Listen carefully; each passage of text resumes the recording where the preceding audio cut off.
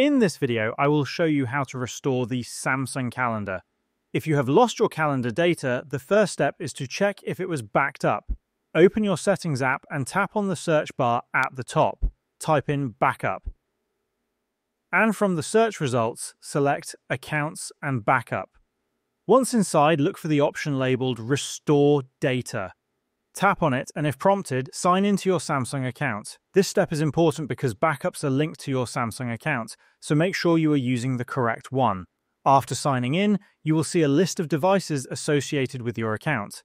Select the device where your calendar data was last backed up. On the next screen, you will see a list of apps that have backup data available. If your calendar was backed up, you will find Calendar listed among the options. Make sure it is checked, then tap Restore to begin the recovery process. I don't have any backed up calendar data, so it doesn't appear on my screen, but if you had previously enabled backups, you should see it in your case.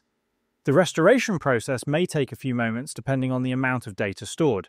Once completed, your calendar data will be successfully restored in your app. And that's how you can restore Samsung Calendar.